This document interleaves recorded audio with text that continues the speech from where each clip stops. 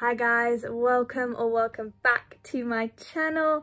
Today I'm going to show you how I style my long, thick, heavy hair in a way that keeps some of the wave. As I don't know about you, but for me, if I use a curling wand, it's just not going to stay. So this is how I do it with minimal product, and so yeah, hope you guys enjoy. Please like, comment and subscribe. So I've just gotten out of the shower. I had my hair in a hair towel, just taken it down using some heat protectant. I don't yet have a particular heat protectant that I am fond of, so I tend to go for whatever looks good. And then I gently brush that through. Strictly speaking, you shouldn't really brush your hair when it's wet, but I do it pretty gently. And with hair that's as long as mine, if I don't brush it through, I feel like the heat protectant isn't getting all over the hair. So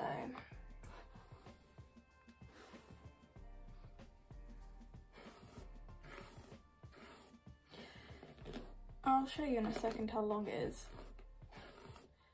There's still a lot of moisture left in this.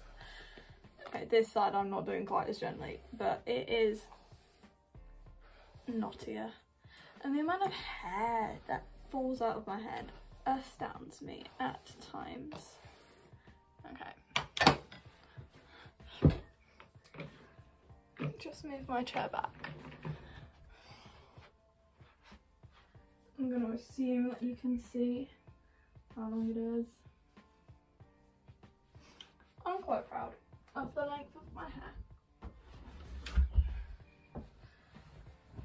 I just grabbed a towel because I want to squeeze out some of the water.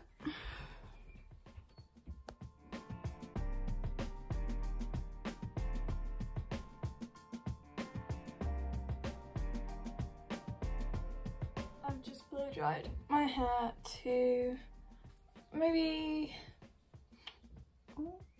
that got raveled rather tightly around my finger. The top bit is really where I want to get dry. I just want to dry it enough so that when I braid it, the braid itself isn't super heavy on my head, and then it feels like all the hair is being pulled out, and it's not very comfortable, to be honest. I might just squeeze it out again. It's a ridiculous amount of water gets into my hair. I just brushed my necklace.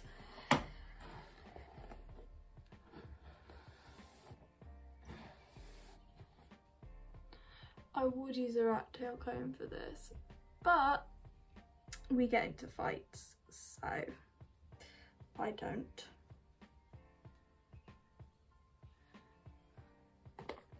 I'm using up products at the moment that I have a backlog of. I'm not fond of them. They're almost impossible to get out of the hair. The shampoo is almost impossible to get out of the hair. And oftentimes I give up, which is not good for the health of my hair. But we do what we gotta do. I think I pulled a little bit too hard then. Be gentle with your hair, people.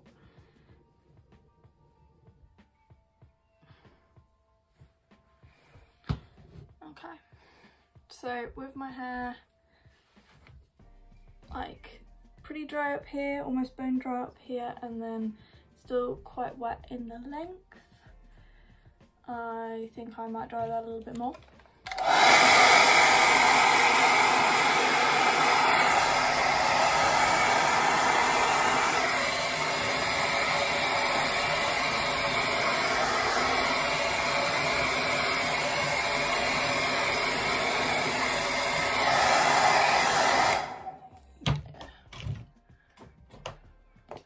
Very good hairdryer compared to my usual one.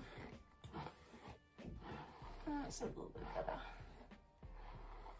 Like I said, I just don't want the length of it to be too wet, because then it cools on the rest of it when I put it in the braids. Although I think I'll probably blow dry the braids today. Yeah, I'll blow dry the braids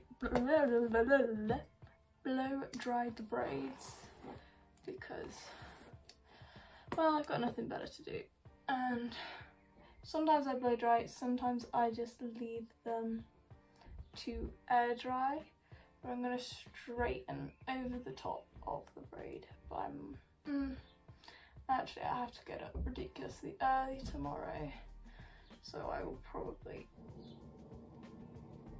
straighten over the top of the braid later. Alexa, what time is it? The time is 2:24 p.m. 2:24. Cool.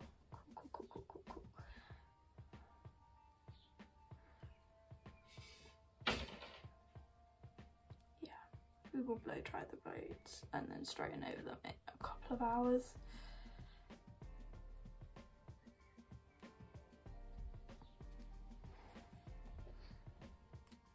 I'm just using a little hair bubble because that's what they're called, not hair ties, hair bobbles.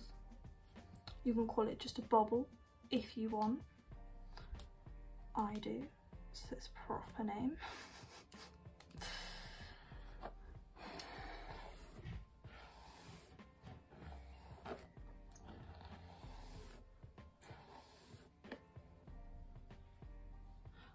I would like to say at this point, once you're watching me, that when I straighten over the top of the braids, I make sure that they are completely dry all the way through.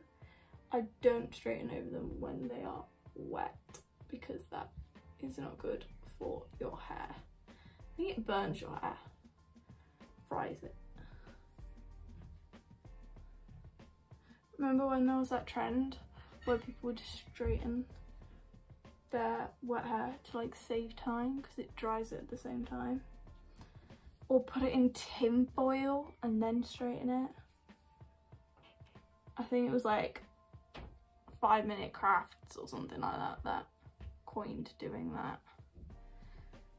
Don't recommend. I've never done it, I just would not recommend to do it. This is not me saying to do it. I needed to pinch a little bit of hair from there. It makes the curl pattern go a bit strange, but no one will notice.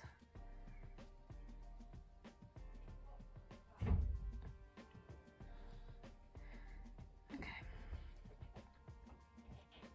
another hair bubble.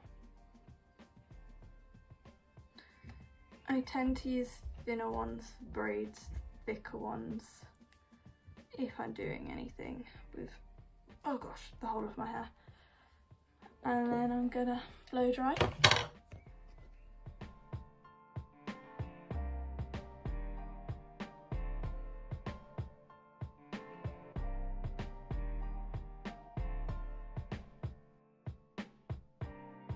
I just need to quickly redo the braids, especially this one. The blow drying has loosened it.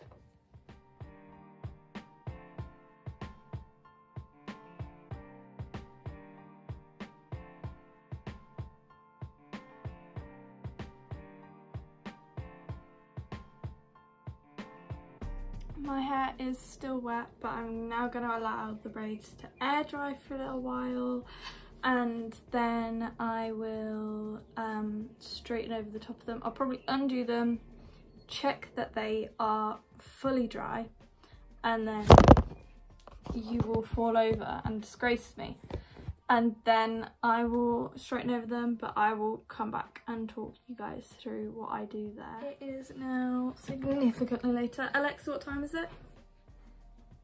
The time is 7 p.m. It's now 7 p.m.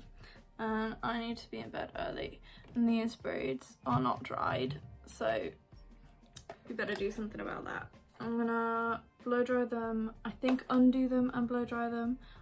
Let's see where we're at, and then I will re-dry, re-braid, and then I will straighten them. So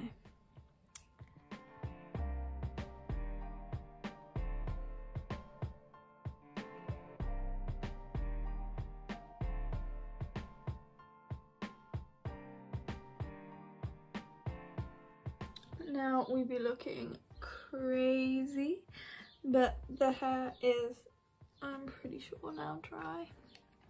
The reason why, if you're wondering, I choose to straighten over the top of the hair rather than leave it to dry is a time management kind of thing, because I need to be up early tomorrow, and if I was to just leave the braid, I'm not guaranteed that it will be dry in the morning. I don't know if anybody else's hair is like this, but mine takes forever to dry. I mean, when did I end filming these clips? The original point of these clips, like 3. So it took 3 hours with having blown dried my hair at certain times for it to get even close to dry. So yeah, that's why. So if I was to sleep on it, I'm not sure if the braids would come out and actually be dry. I'm gonna re-braid. One sec.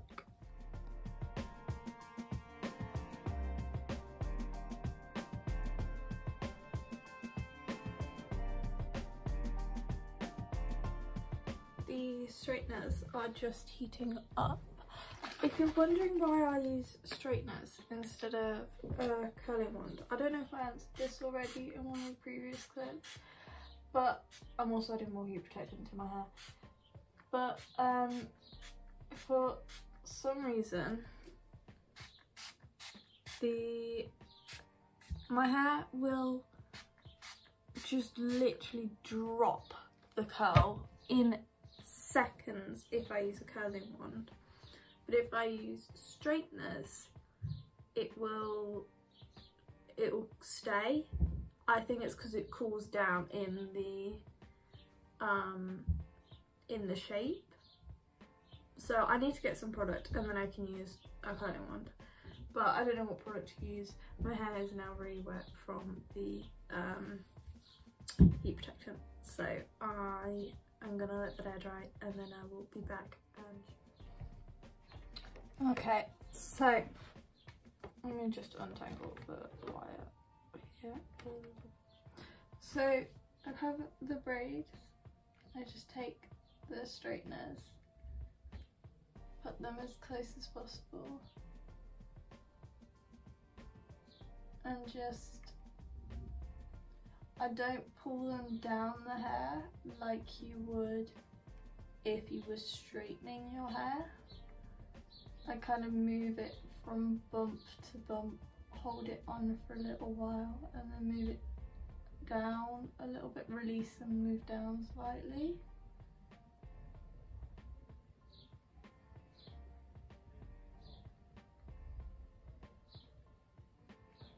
These are my cousin's straighteners. I don't really know what setting they're on. They're just on. They're on and they're warm.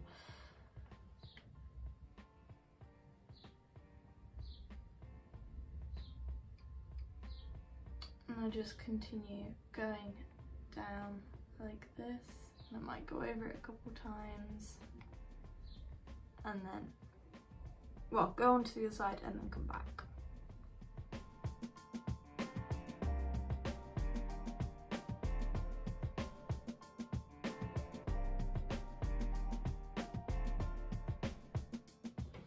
So they have now been straightened and they have cooled. So I'm just going to show you the final product, final situation we're left with.